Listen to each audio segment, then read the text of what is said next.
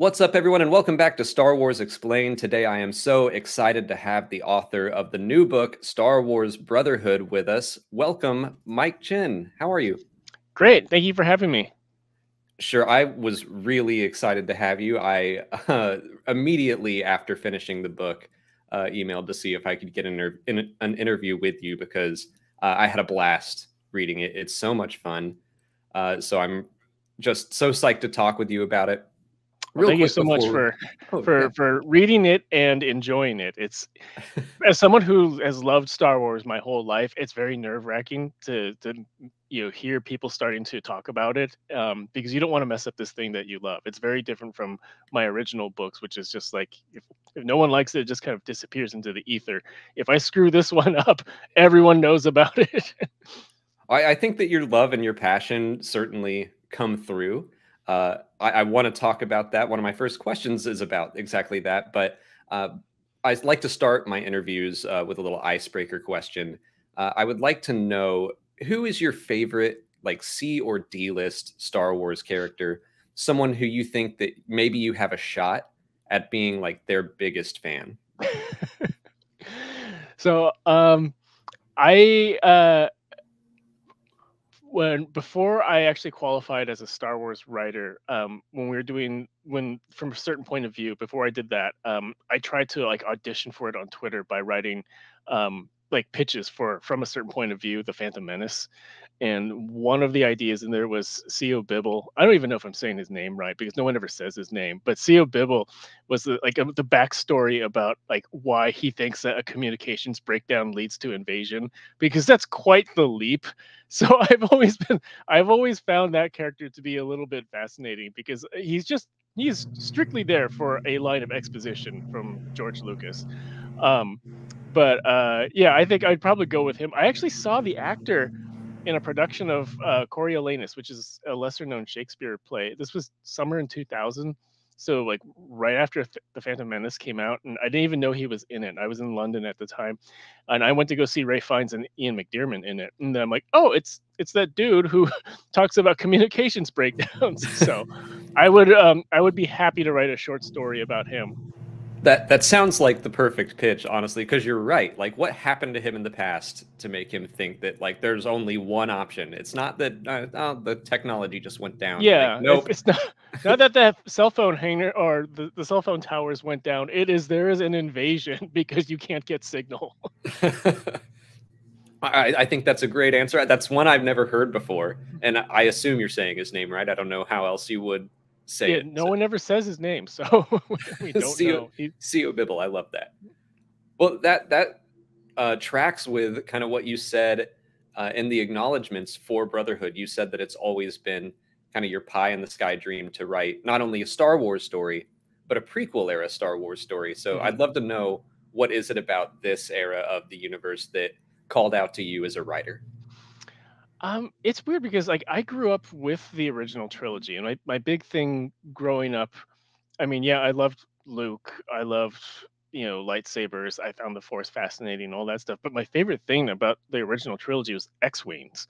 Like I drew X-wings, I built X-wings out of my Legos. Like X-wing for DOS when that came out in '95 or '93 or whenever. Like that was like a dream come true for me. So it's kind of weird that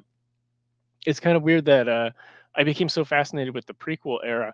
I think it's probably the world building of the era because there's so much going on, and it's if you look at the other eras in Star Wars, they're kind of static, like in terms of like the situation has been established, and so you have the rebels who are like trying to dismantle the situation, but it's like it's pretty clear the Empire's in charge. In like the sequel era, it's like it's like the First Order is rising, but the New Republic has been there for a while. But then with the prequel era, there is like active decay going on across three movies, and I think with that, when you uncover each layer of it, it's like it's corruption, it's institutions not living up to their ideals, it's manipulation, it's all these things are. It's very well, it is very Shakespearean tragedy, and it's epic in its scope. So I think all of those things, just like as a storyteller, there's just like there's a lot more meat in there as opposed to fun space adventures of like scoundrels and pirates and stuff like that. I mean, you're absolutely right, and that there's also so much time to work with Hmm. compared to the other two trilogies, which last 1 to 5 years. This one spans like 15. So yeah, that's a good point as well. I would Uh, also say that I love the Clone Wars series. The Clone Wars series is probably my favorite thing in Star Wars, so it's probably compounded by that. sure. You mentioned you love X-wings. Do you also love X-wing pilots? I love their jumpsuits, Me too. and I was a big fan of uh, of the uh, the Rogue Squadron books that came out in the mid to late '90s. So I don't know what's happening with the actual Rogue Squadron movie, but I am all for it. Same. I was at my favorite C or D list Star Wars character is Biggs Darklighter. So anytime Oh, I hear okay, someone awesome. mention You can X-wings, I'm always like, yeah. cosplay with a little fake mustache to be Biggs. I've done that before. It took me like 8 weeks to grow a real one, but I did do it. It was hard, but I got it done. So, Excellent. what was your reaction to finding out that you would get to write your dream prequel era Star Wars story? I think my first reaction was, "How am I going to do this?" Because I was already on deadline with a HarperCollins book, and we're homeschooling right now because of a family immune condition, which it totally sucks. It's like the worst thing in the world, and I have a day job, so it was like thinking about how are we going to logistically balance these things because Star Wars books have a ridiculously short turnaround time, Hmm. and you basically like you're either in or you're out. It's like they don't have time to really kind of negotiate that. And I wanted to do it. And my wife, who's also a really big fan, like she just like just go do it. We'll try to figure out how to make it work. So once we got out of that, it was just like sheer excitement and disbelief.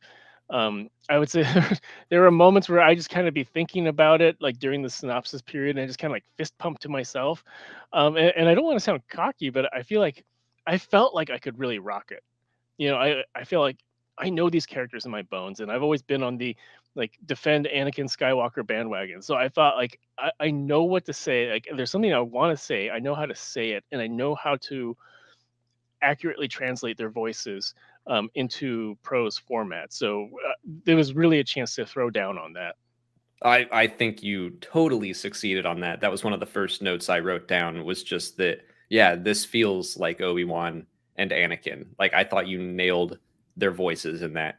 So, yes, you did crush it. I Thank feel you. like that this was one of my favorite Clone Wars era stories. So, I think your love for the Clone Wars translated over.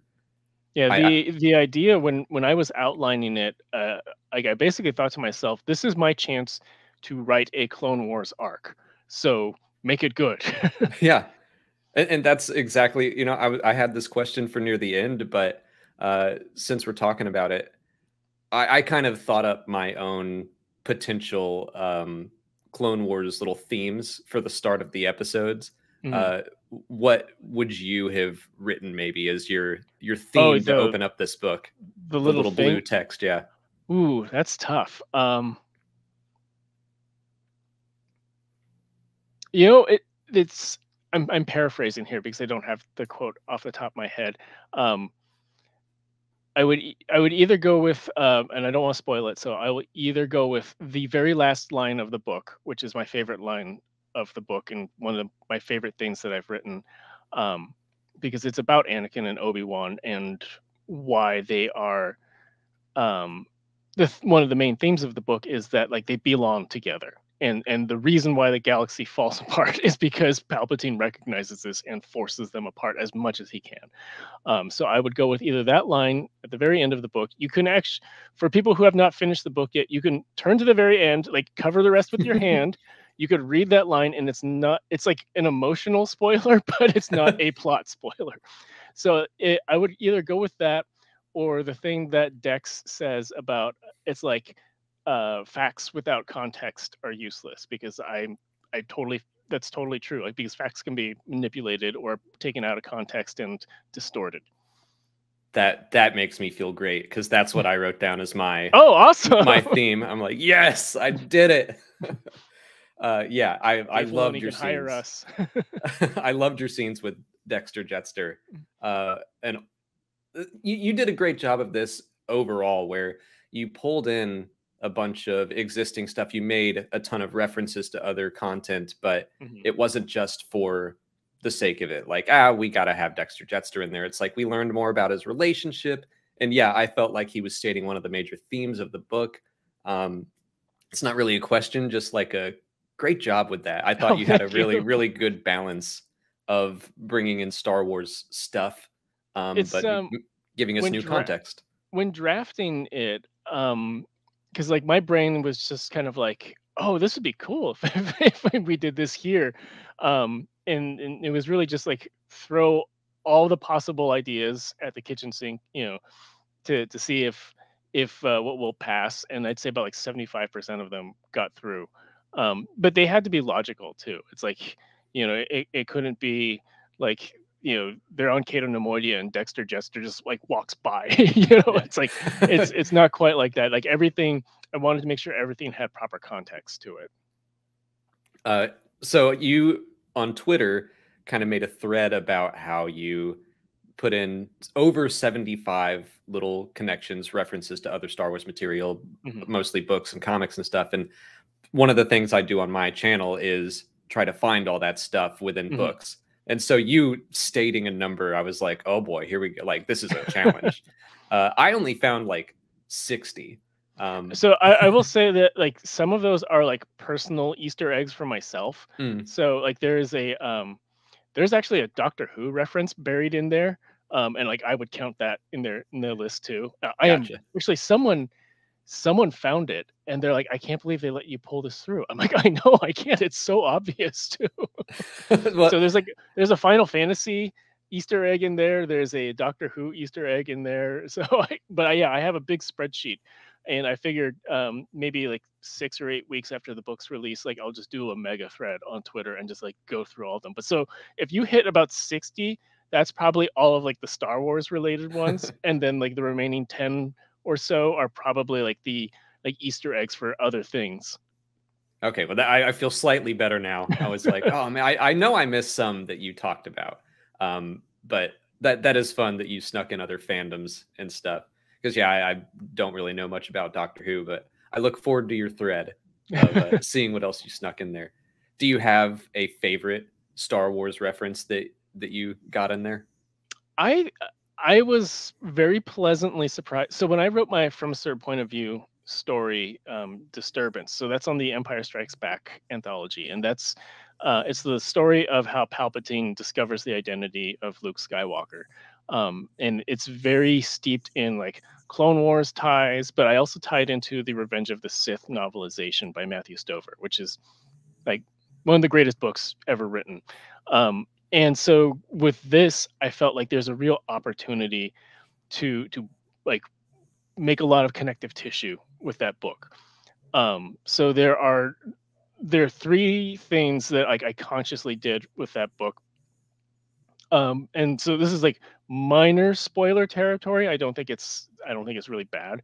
Um, but so the Sun Dragon metaphor from Revenge of the Sith, I wanted to put that front and center because that's one of my favorite things about that novel is how it shows this myth of this flaming beast, and it's how Anakin sees himself, but then like the idea that like a fire beast could become dead and frozen and like decaying in the middle of space. Like that's Anakin right there. Those are like the two extremes. So that the idea of actually being able to bring that in and show Shmi like telling him that like as like a bedtime story and how he internalizes it into how to view himself. That was really, really important for me. Another Revenge of the Sith connection is it's just a throwaway line when they're actually talking about that myth, but I actually got to create the very short scene um, between Anakin and Obi-Wan where they talk about like the dead ice dragon part of it, and that was a little bit of like a little Easter egg for myself because just to show like I want more people to read Revenge of the Sith. I want to like point them over there So it was really cool to actually like take this throwaway line um from that book and then like put it into here and I ground it into a visual scene. um and then like just the syntax that's used in Matthew Stover's book about like this is Anakin Skywalker, this is Obi-Wan Kenobi, this is Count Dooku. I wanted to adapt that into Anakin's inner monologue to basically treat the Revenge of the Sith novel as like his diary Hmm. basically. So any ties that I could do to that book, because that book is a really important piece of Star Wars for me. And I feel Cool. like that book gets Anakin more than any other piece of media that I've seen. Like everything else is like we see flashes of it, but that one is like so into his head that I really wanted to tie into it. Yeah. I remember reading that in 2005 and Mhm. being blown away. I was a senior in high school at that point, just eating it up. It's unlike any other, Star Wars book out there, and when I pitch it to people who, like, may casually like Star Wars, but they're other types of readers, like, if they're really into, like, contemporary fiction or literary fiction, and I suggest to them, I said, like, "Read this book because it's very much like a literary fiction take on Star Wars." Like, the quality of the prose and the way that the prose plays around with perspective and, um, uh like tone and like it inserts these little things in there. It's like it's not your standard science fiction book. So I toss it at everyone I can and for like all sorts of reasons. Well, on the opposite end of the Clone Wars, you're kind of getting to bookend things here, Hmm. where Revenge of the Sith is right at the end, and Brotherhood is kind of right at the beginning. And we don't know much about those early days. So, what were you most excited to dig into to help establish what the Clone Wars looked like right at the beginning? So there's two things really. So there's the on a personal level, the transition between for Anakin and Obi-Wan between being like the bickering master and apprentice to the buddies that you see in the Clone Wars movie, there has to be a bridge there. And it doesn't take a lot of time, like physically within the universe. It's not like a lot of time has passed. So the question is, how did they pivot so quickly? Um, like I know the technical like time is undefined, but I treated it in my head as like between Attack of the Clones and the Clone Wars movie, it's probably like 4 to 6 months or so.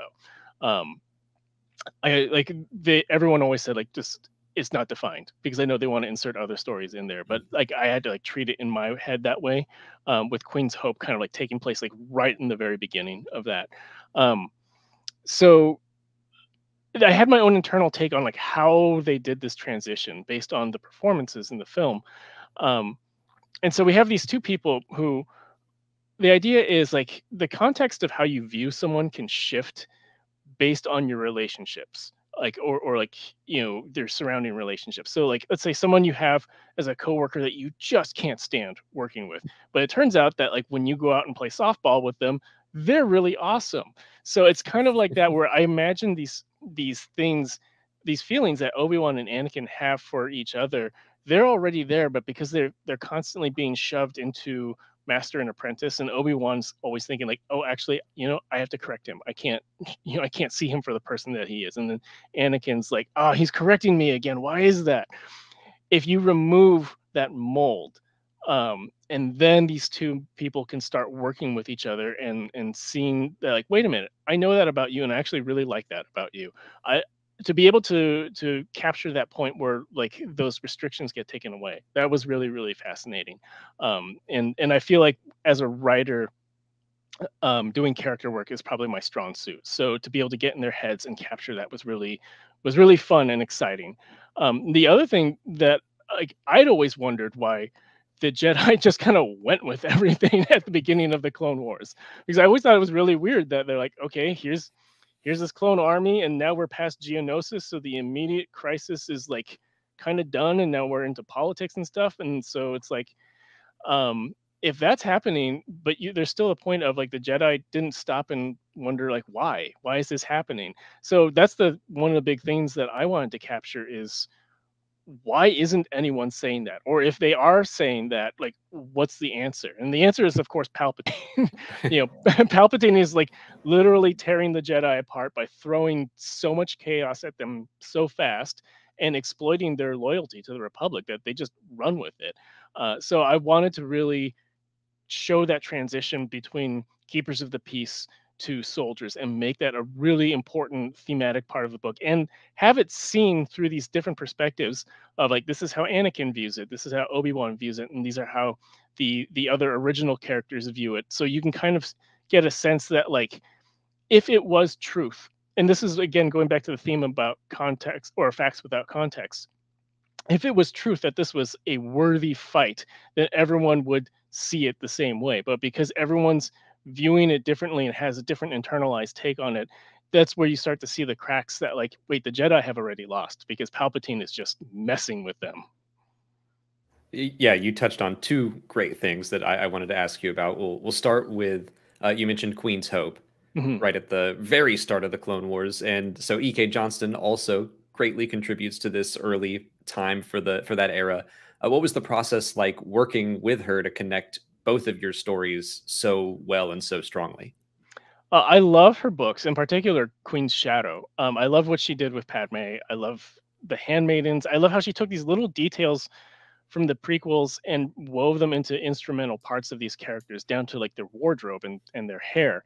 So when I got the project, I messaged her right away and I told her this is an Anakin and Obi-Wan story, but it's going to take place pretty much right after Queen's Hope. And I wanted to pick her brain on all things Padme because she's Padme's keeper, you know. So so it's like I told her like I don't want to get this wrong. Like everything that I feel about Padme, I take from her books. Um, so when I finished my outline, I sent her a list of scenes that Padme was in, and first I asked her like, what wardrobe or bodyguard or handmaiden, like those sorts of details, like what would Padme have? Because like in terms of clothes, like I never pay attention to clothes about anything. So it was really helpful to have Kate say like, you know, she would have a hood here, or her hair would be up here, or her hair would be down here. There's actually a moment in Brotherhood when Padme's hair is down, and that is specifically noted. It's because Kate said, based on where she is and what she's doing, this her hair is actually going to be down because that's going to be how she shifts into this like mode of thinking for that. Um, so there was a lot of it was details like that where I would just send emails of like situations and get her take on it. We did create I have a spreadsheet where like I had the outline of Queen's Hope, and I had the early PDF of it, and I kind of broke down like the moments in her book, and then the moments that I wanted in mind, and made sure that nothing like stomped on each other, Mhm. and like everything kind of fit together. Um, and then when I had a draft, I sent Padme's scenes to Kate, and I just asked like, did I get the voice right? Like, even though we're seeing it from Anakin's perspective, does it seem like Padme's voice and her thought process and her actions? So I just really wanted to make sure that I got it right because I really love and respect what she did with Padme, and I also Easter egg some of her original characters into my book. Some of it's logistics and some of it's just fun. Yeah. I thought it was a lot of fun. The two books work really well as a duology. It's fun that they came out so close together that you can read them even in like chronological order, but they were a blast to have side by side. Yeah, and I Um, would say like so if for people who read it or who read both of them, so read Queen's Hope and then read Brotherhood and then read the very end of Queen's Hope again. hmm, I will do that after this interview. I like that. So you also mentioned just Palpatine manipulating everything. Yeah, I as loved, he does. yeah, like he does. He can't help himself. I really liked what you said about knights or Padawans being pushed into knighthood too Mhm, quickly. That harkened back to Padawans like Nadar Veb. That's what I immediately jumped to of, yeah, this guy's not ready to be a Jedi. He's not ready to lead clone troopers. But like right in the opening crawl, you see the Jedi are having to shift the way that they operate. And it's kind of at Palpatine's behest where he's like, yeah, we got to get Padawans onto the front lines because who knows how long this war is going to last. mhm. And seeing how the Padawans and younglings react to that, which leads us to Mill, who is a Mhm. really fun character, a Padawan who is like one of the only Jedi characters who is like, "What's going on here?" Yeah. So, what was it like developing Mill, and how did you go about making sure that Anakin's experiences with her weren't too much like what he's about to go through with Ahsoka? Yeah. So when I was crafting Mill, so she was in the original pitch that I sent to Lucasfilm, and the idea was to give Obi-Wan needed a foil, and Anakin needed a foil, and Anakin's foil could not feel anything like Ahsoka. So we did talk through it, and the idea was more to not even like to be completely different from Ahsoka, but have her be like a precursor, something that shows the people around Anakin that he's ready for this and it's going to be good for him even though he doesn't think that he actually wants it. So if you watch Attack of the Clones and then you read this and then you hit the Clone Wars movie, it should feel like a very natural progression. So the main thing was I didn't want people to be like, if they go to the Clone Wars movie and they'll be like, why are they just giving him a Padawan? Like I wanted it to be like, oh, I have an answer for you and it makes sense. Um, as a character, so I mentioned that I wanted her to be like a foil for Anakin. Anakin is like all feelings, and like his challenge is like constantly trying to suppress that. So he's got his guard up, and he's showing, this much to Obi-Wan, and this much to Padme, and this much to Palpatine. But he's got like this storm inside of him. So I wanted someone that Anakin couldn't hide from emotionally, which is where Mill has this unique empathic ability, and she detects suffering. So that opens up the door to two things with the war. It's what is actually happening with the war because the galaxy is suffering and she feels it differently. So she's not quite as gun ho about like I want to get my kyber crystal and I want to join the Jedi and like let's go. She thinks and feels it differently. But then with Anakin, when she's with Anakin, she every time he feels something about his mom or Padme or this is right or this is wrong, like she senses that. So it's this unique ability to open the door to say like, no, Anakin, you can't hide from me. I see all of you, and for them to build a relationship around that. She sees the dragon inside him, and even still, she really cares about him. So I think it's the first time that I can think of in Star Wars, except for maybe like in the Mortis trilogy in Clone Wars, where someone can see Anakin unfiltered. And I thought that was really cool to ground that in someone who still has her innocence somewhat. Like she's growing up, she's about 12 years old in the book. So, but she hasn't been jaded by galactic politics or war or anything like that. And she hasn't been so institutionalized by like being in the Jedi Order that she's got her eyes open. Hmm. Yeah, I liked how you showed as the Jedi shift into being warriors, how it even affects the younglings and how they're all so excited to get their lightsabers and they're already playing war basically Yeah. instead of playing peacekeeper and what they should be doing. So Mill was a really cool character. Do you think that she stayed on that course, or in your head canon, did she ever go to get that lightsaber, or what do Um, you think happened to her? I think from a very practical perspective, and so I will dance around spoilers. Um, Her fate in this book and the people that she winds up with, I would think that she does from a practical defense perspective, like would get a lightsaber just because it's probably needed for the things that she's going to be doing. But I think she's always going to view like a lot of the Jedi, and Anakin even talks about it in this book. They view their lightsaber as an extension of their body. And it is for them because it's just like this flow thing for them. And Mill probably views it just like a blaster. It is a tool for defense, or cutting through stuff as needed.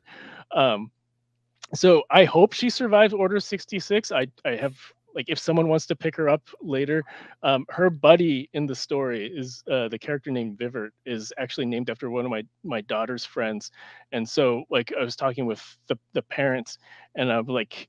I hope someone picks this up later, so we know like if just Easter egg them somewhere in there. They're like smugglers in the original trilogy era, just to know that they made it. Like Yeah. that's the hard part of writing all these youngling characters is like you keep thinking like, oh, which who's gonna get you? Yeah, we need to get a story where, Mill and Viver and Katuni and Gungi, like they're all on a ship Yeah, they're somewhere. okay. Yeah, they all made it. They're fine. All the younglings got out.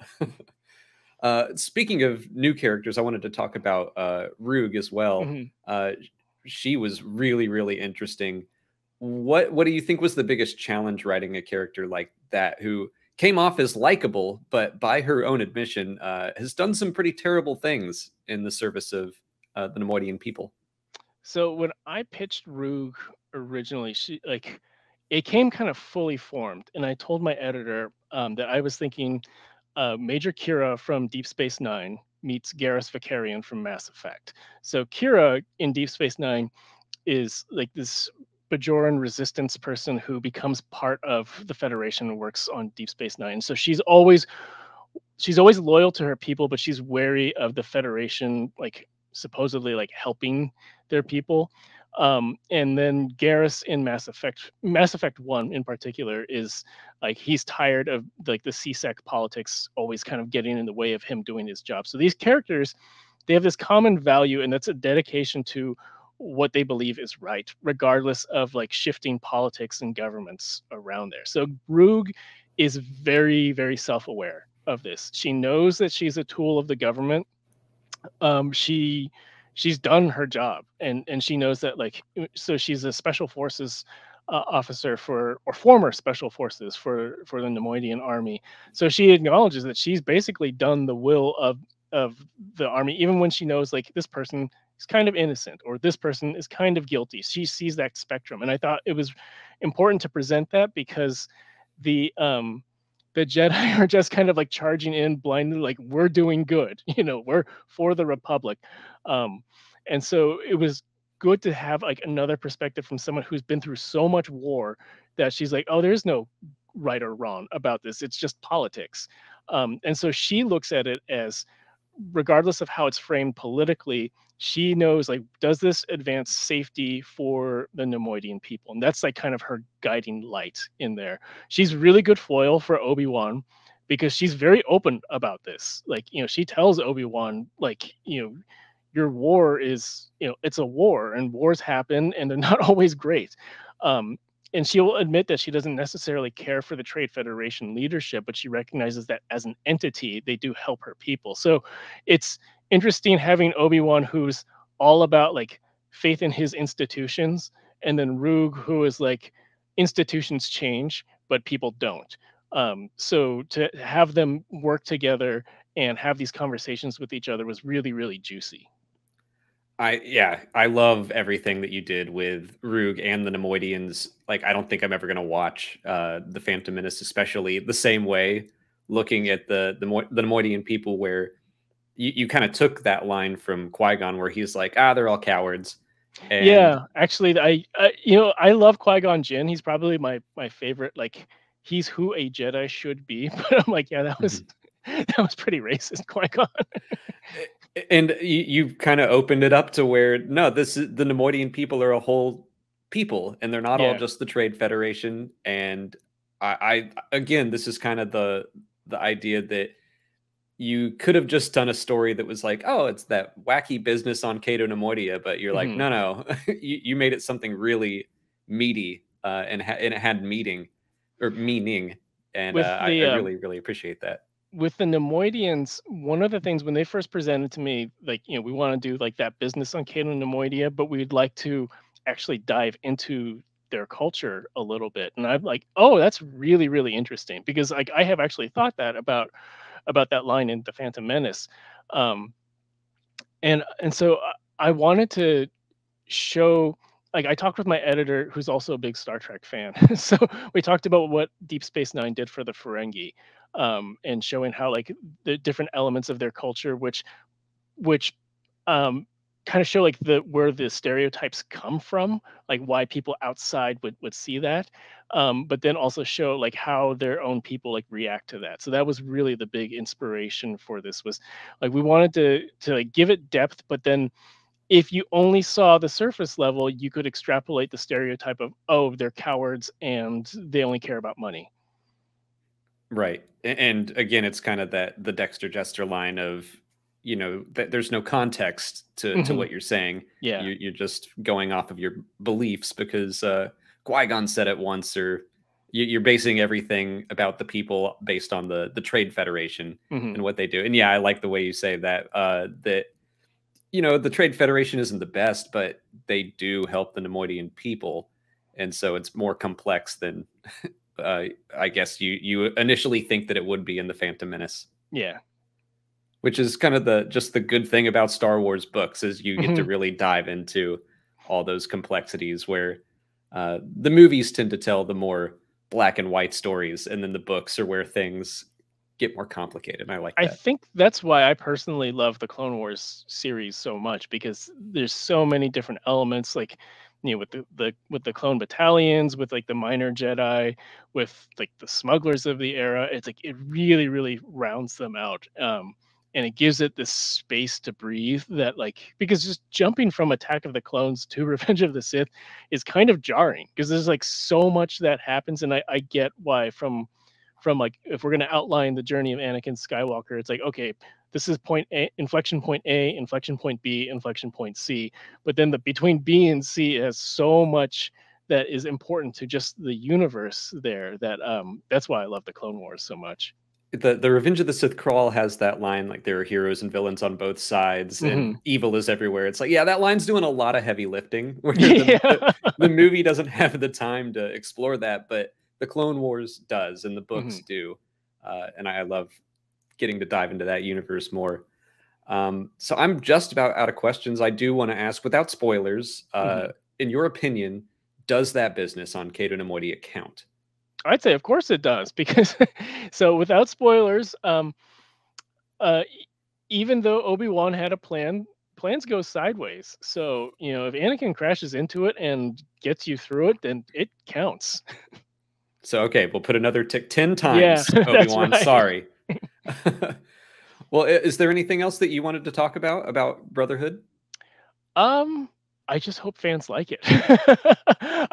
It's, like I said, it's everything that I wanted a Clone Wars arc to be, but I also wanted to really get into the heads of Obi-Wan and Anakin, and like kind of, and really like ground them in the reality of the moment. So we experience not just their adventures, but who they are as people, as they kind of shift into becoming better people, and have a better relationship with each other. So, outside of like the space adventure aspect of it, I hope this really helps people connect to both of them, but especially Anakin, because I think sometimes Anakin gets a bad rap, and it's like Anakin, Anakin, yeah, he ultimately makes the choice to turn to the dark side, but he has not, like, all of the systemic support that someone should have when they experience trauma at the ages that he has experienced trauma, like, he has none of that there. He has forces actively working against him. And so I really wanted, to make him a sympathetic character, that, as my editor put it, he's likable but very eye rolly. And I wanted, I really wanted people to feel that, like, yeah, as emo as he gets, or as ridiculous as he gets, like, we still love him, because he is a good person struggling to do right when forces outside of him are really pulling at him to veer him into the wrong path. Well, I'll just say I think that you nailed it. This felt like it could have very easily been an arc of the Clone Wars.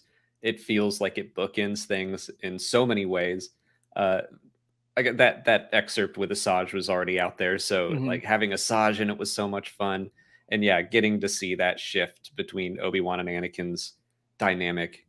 I think you crushed it. So I think anyone that likes the prequels, anyone that likes the Clone Wars, is going to be really happy with this.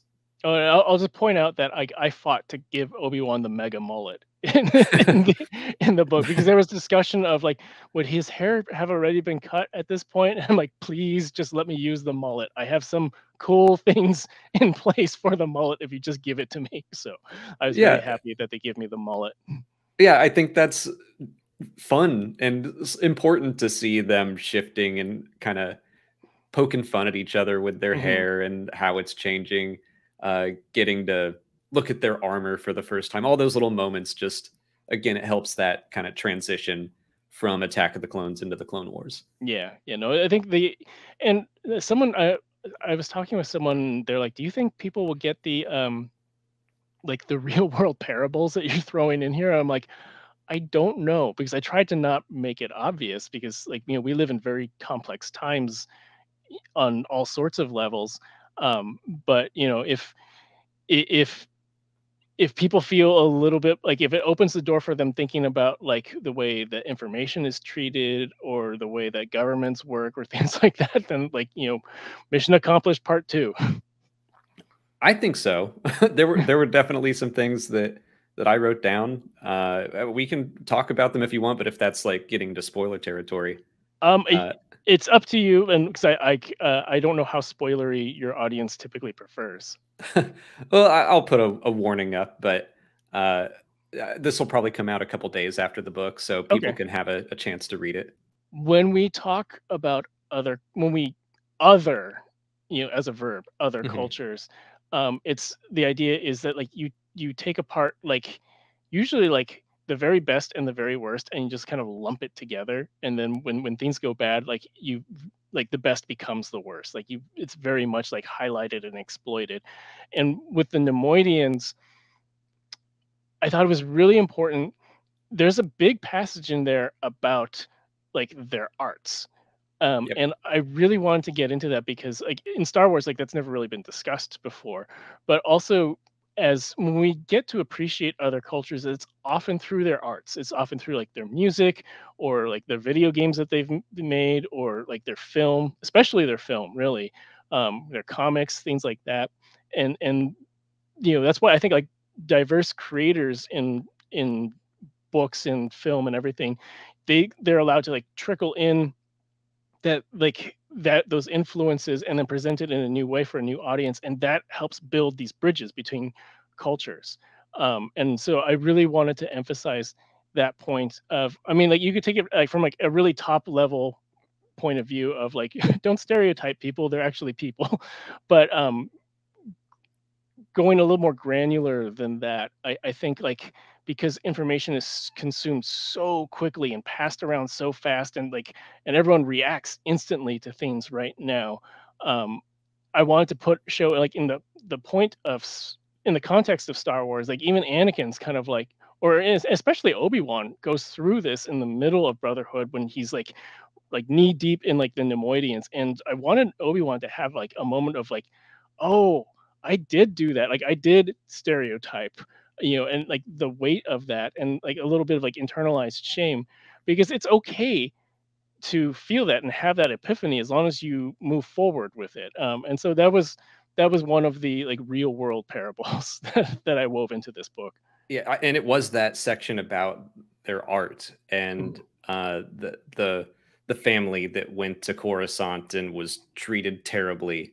Uh, that was what struck with me, and just thinking about how much Star Wars has been influenced by Japanese film and Mhm. samurai films, and like it's always been there. And I think people forget that so much of this universe that they love is influenced by Asian culture and Asian art. Yeah, it's George Lucas loves his Kurosawa. Yeah. Well, thank you so much for taking some time to talk with me this morning. Where can people follow you online, and what other non-Star Wars stories have you written that you think Star Wars fans would enjoy? I am mostly on Twitter at Mike Chen Writer. It's very important to put writer on there because there's a YouTube chef who is way more popular than me. So you don't want to get us confused, as some people have in the past. I have a website that I don't update enough at mikechenbooks.com. I'm on Instagram at Mike Chen Writer, but it's mostly just like pictures of my dog. So it's not that exciting. I would say that if you're going to pick up one of my books. Um, the one that I recommend for you depends on your favorite subgenre of sci-fi. So, if you like Doctor Who and time travel stories, there's Here and Now and Then, which is my debut. If you like dystopian, there is A Beginning at the End, which is my post-pandemic book that came out right when the pandemic hit. So that totally sucked. Um, but people seem to be coming around to it because it's a very hopeful reconstruction book. If you like superheroes and Marvel and DC, especially Jessica Jones or Legends of Tomorrow, We Could Be Heroes is my superhero best friends book. And if you like the X-Files, Light Years from Home just came out a few months ago, and that's like my X-Files, except it's about the family in the episode, not Mulder and Scully. So I've heard that despite the fact that I constantly bounce between genres, people find very consistent character work in my books, and I think that trickles into Brotherhood. Someone else told me that Brotherhood is a very Mike Chen book. It's just Star Wars. So I hope that if you enjoyed Brotherhood, I think you'll like my other work. Great, awesome. I'll put links to everything down in the description. Thank you again for taking some time to talk with us, and thank you all for watching or listening. And may the force be with you.